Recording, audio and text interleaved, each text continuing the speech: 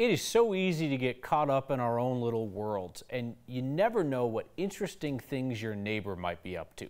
For instance, right up the road at the Butterfly Pavilion, they are working on an international project trying to teach farmers in Nepal and Tanzania how to chase away elephants using bee fences.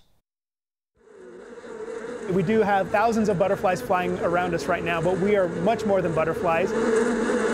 On this Giving Tuesday, Butterfly Pavilion is encouraging folks to donate to a project called bee fencing.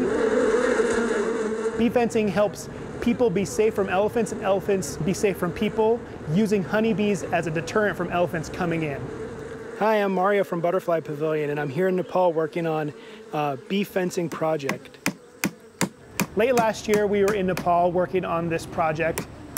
And then just this year, we were able to go to Tanzania and continue that work in Tanzania. So you lift straight up?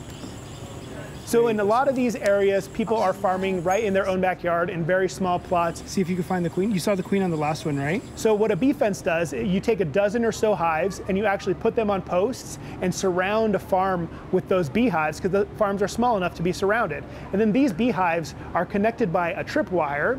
And if the elephant tries to come into that farm, it disturbs the beehive via the tripwire, shakes the hive up a little bit, and then the bees emerge from the hive to protect themselves. And it stings the elephant, and then the elephants kind of turn tail and run away and are not going to be coming into those farms to exploit the resources that the humans are growing.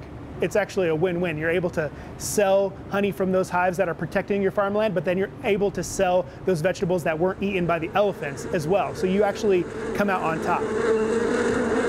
You really have a really effective barrier that helps the elephants and helps the people and helps the bees.